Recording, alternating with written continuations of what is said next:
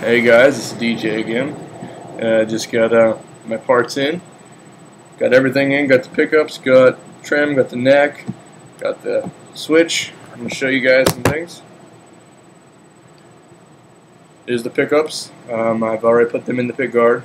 Got a Steve Vai DiMarzio breed in the neck, an Air Norton hum canceling pickup in the middle, and a DiMarzio Evolution in the bridge. These are all F-spaced except for this. Of course, you can't get it in F-space. It's just a bar anyway. On the back here, trying to get, this is on my Mac, so it's going to be a little weird. I got 500K pot and a 500K pot.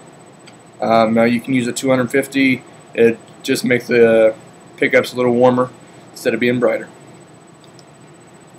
Okay. Now we got, what I'm doing here, I'm using a super switch, which is multi-poled. That way I can do kind of any type of pickup wiring as I want. Now if you wanted to do a regular wiring, you could also use just a regular 5-way switch, which are in most Ibanez guitars anyway. It kind of doesn't look like this. They have a PC board that kind of does a little better. Okay. Now on the tone pot, you'll need a capacitor, which is a 0.022 microfarad capacitor.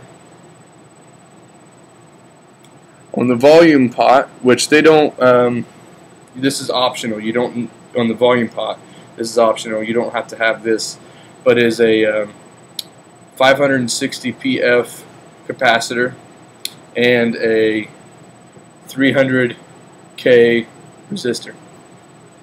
That's what I'll be doing. Let's see. It's the tremolo, Edge Pro tremolo from Ibanez.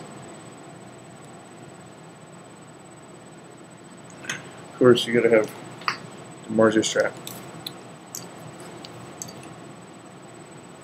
And here's the neck. It's a Prestige. This is the neck that came out with some of the first Prestige series. They now come with the RG350s. The Super Prestige is what they call these. This is a 5-piece maple neck, of course. Got to have that 24 frets. I'm going to show you. Here's that resistor package. I went and got some more for projects upcoming. That's what it says. All right. So let's get going with the